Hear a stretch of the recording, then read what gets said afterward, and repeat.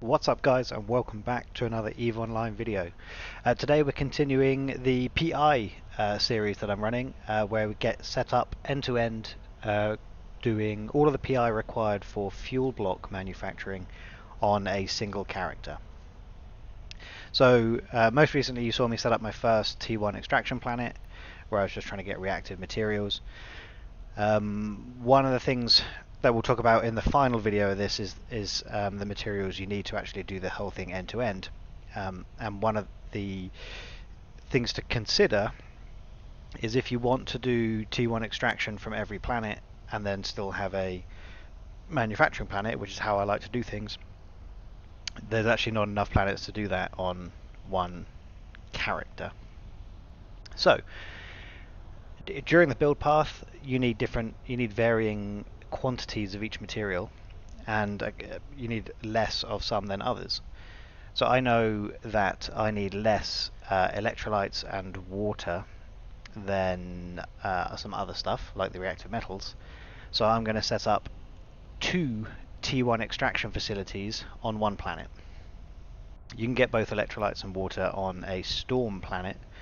So I have a storm command center here, and I have my storm planet in system. So let's have a quick look. I will mundock to my epithal, if you've seen the previous one, which I will link here, which covers all the detail of how really to set up as the T1 extraction facility. So if I miss any detail in this video, you can go and check that one out, linked in the top right. So I'm in my epithal. I've got going to check out my storm planet in PI. Here we are. And first thing we have to do, as always, is place a command center. Now it doesn't matter where you place the command center, as mentioned before, because we are not going to connect anything to it. What does matter though is where we can get our water and our electrolytes from. So water comes from aqueous liquids, electrolytes comes from ionic solutions. So let's have a quick look at the distribution of these materials across the planet. Aqueous liquids fairly well distributed. We should have no problem finding somewhere to put that. Ionic solutions, similar, but in those bands really, kind of in 2 bands, in what I guess would be the temperate regions, if this was a temperate planet, or Earth. Okay, so that's interesting. So if we just look at, for example, this blob, we've got ionic solutions there, but no aqueous liquids, okay? Let's go look at this blob, ionic solutions, some aqueous liquids, but not too many. That's not uncommon, because you will normally find where you have an abundance of one material, you have a shortage of another, which is pretty standard. And that does cause an issue when you're trying to do T2 materials on a single planet, which is why I tend to avoid it and just do T1 extraction. Because the nice thing here is our two T1 extraction facilities and the whole setup that goes with them technically don't have to be anywhere near each other. They are not linked. We can do them completely independently if we want to, which means the links that require power and everything to go, you don't need to send them halfway across the planet, and we will go into more detail of that now. One other thing just quickly to mention, if you want to do this as efficiently as possible, I would recommend going to Command Center Upgrades 5, which I have got on this character. Reason for saying that is if you're running just one, you get Command Center Upgrades 5. If you're running just one T1 extraction facility on the planet, that's a bit overkill. But in order to do 2, like we're obviously not going to be able to max out because there's a limit to the amount of power. So as much power as possible to get started. Right, let's go back to that planet. It's annoying that it closed it. View Planetary Industry. Oh, and something else I meant to mention right at the start, but I forgot before we dive in detail. I'm operating another giveaway this video. You can win the Stratios skins. which are the Stratios partner skins, which let's just have a quick look here. Stratios, it's the Scope Syndication YC122 skin, which I really like, and it's one of the benefits of being a partner now is I can give these away to my viewers. So we're going to roll another 3 on this video. So if you are interested in winning this skin, which is very, very nice, if you want to use it, or if you don't want to use it, you can sell it on the market for something around 300 million ISK. You can only get these from EVE partners. Yes, if you're interested in entering for the giveaway, make sure you like the video, are subscribed to the channel first and foremost, and then comment below how many planets you have total in your PI setup. I'm genuinely interested because we have some extreme PI people in my group. Like I'm into the mid-30s now, but I've got a court mate who's somewhere in the mid-90s on planets. Which is obviously pretty extreme, but I'm really curious to know how high yours are. And also make sure you put your in-game name so I can contact you if you're a winner. Okay, without further ado, let's get our Storm Command Center placed down. I think this is going to be a good location. The Command Center location, as mentioned, doesn't really matter, but I personally like to have it quite close to my facilities. Because that's where the map opens up. When you load your planet, you load on the command center. Oh, here's actually a very good bit for aqueous liquids. How's the ionic solutions? Non-existent. Okay, so we're going back over here. There. Yeah. Okay, so let's build command center. Put it here. Submit, and then we need to spend a little bit of cash, not much, maxing it out, 6.3 million, and now we are maxed. Okay, so our 2 tier 1 extraction facilities. Let's start with ionic solutions, which is going to allow us to do electrolytes. We of course need an extractor control unit to allow us to tap into all this glorious stuff. We are also going to need a launch pad, which will allow us to send our items into space. Launch pad. And I also want a storage facility. You want to get these as close as possible because we're going to be maxing out the power load and CPU load, and links use power. So we want to get these as short as possible for the links. And then let's set up basic industry facility, which lets us process the raw materials into the tier 1s. And we want a few of these, so let's start with 4, I think, and we'll see where we end up. Actually, I'm just going to start with 3 for now, because what we want to be careful of is making sure we can place enough extractor heads and things down. So, starting with 3 for now. And then I'm going to swap over to my water facility and do the same thing. Now, as mentioned, these don't need to be linked at all, so we could just go around now and find the best water, which is way around here, which I'm tempted to do. I am going to do. It's a bit annoying because when we load the planet now, we'll always open up like with this view. It'll be sort of like this, and then we'll have to go and find our water facility, but it's kind of worth it. So I'm going to go for exactly the same setup. So I want my extractor control unit, which we'll place just here. I want my launch pad, which means we don't have to connect the 2 facilities. And I'm also going to drop a storage facility again, of course. And let's get cracking with our 3 basic industry facilities.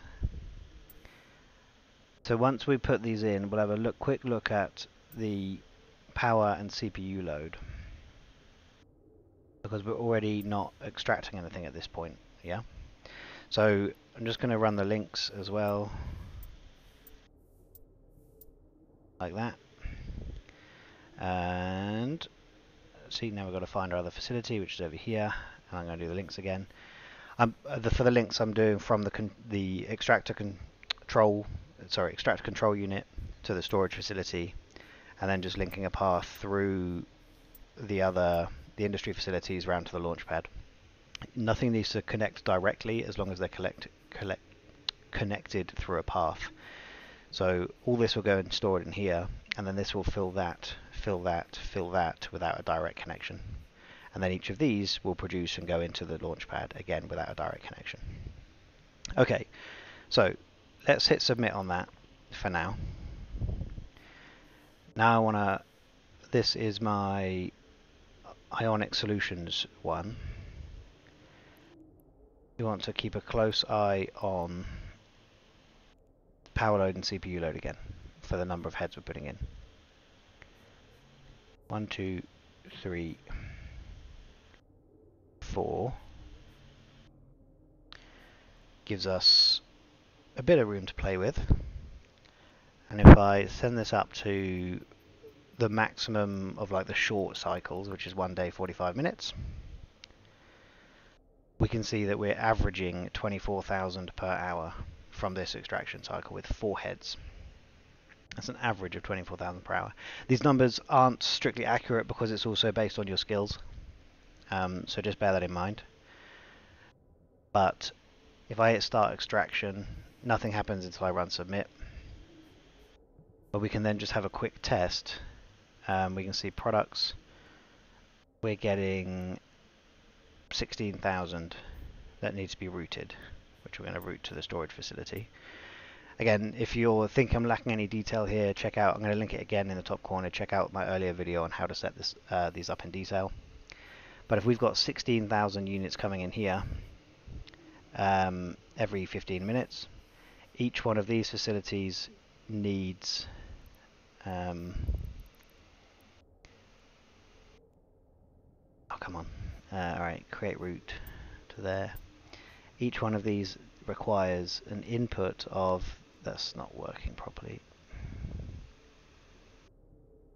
There we go. 3,000 units every 30 minutes. But we're getting 16,000 every 15 minutes. And we're only using 9 every 30 with this. So we're going to have a pretty big overload. So we're going to want to add 1 or 2 more facilities if possible.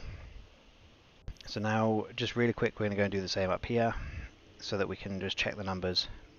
But I think we're going to want to put down another couple of industry facilities if we can.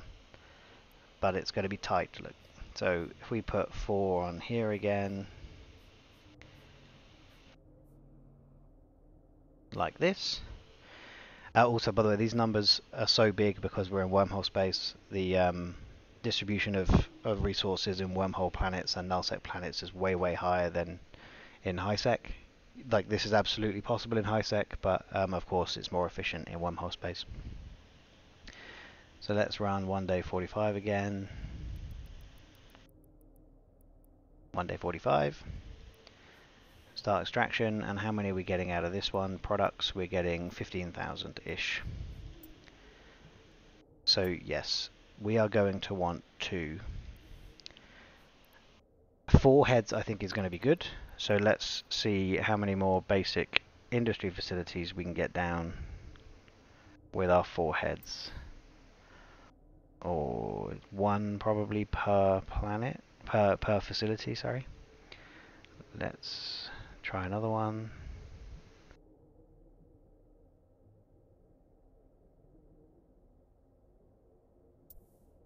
Yeah, that's the limit. I can't place any more of these now. So all we can do is 4. Let's make sure that we can link them. We cannot, we don't even have power to link them. Alright, that's a shame. So, okay, not a problem. It just means we're going to run slightly inefficiently. So, I can either kill a head from each one.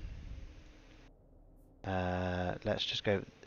We were getting more ionic solutions than we were aqueous liquids. So I'm going to decommission this, and then we'll keep this one in with a link.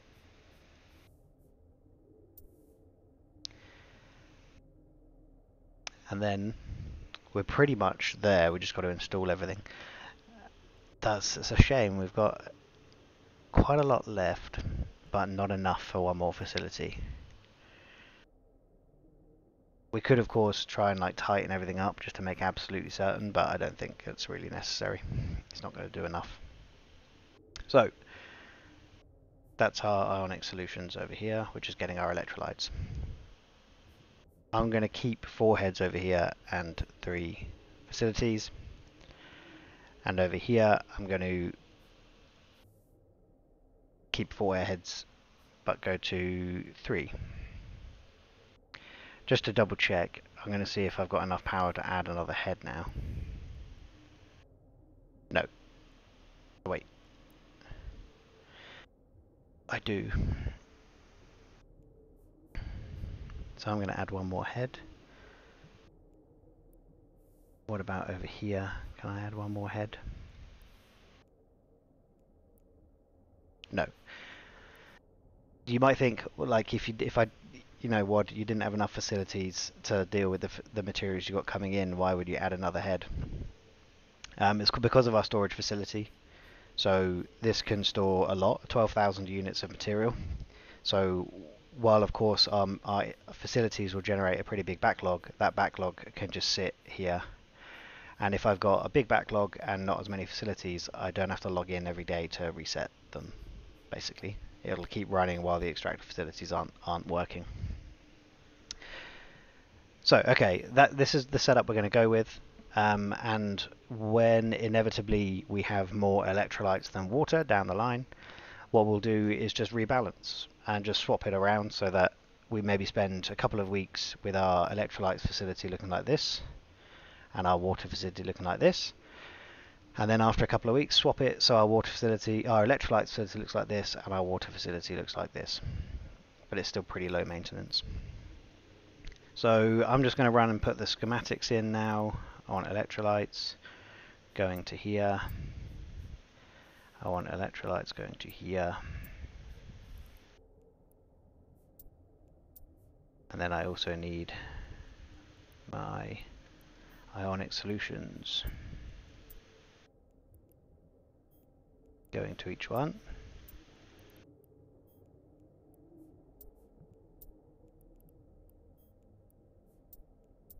And then that facility is done. Find this one and do the same thing but with less stuff. So let's do water from here and route all of the outputs to the launch facility again, and then incoming aqueous liquids to each one.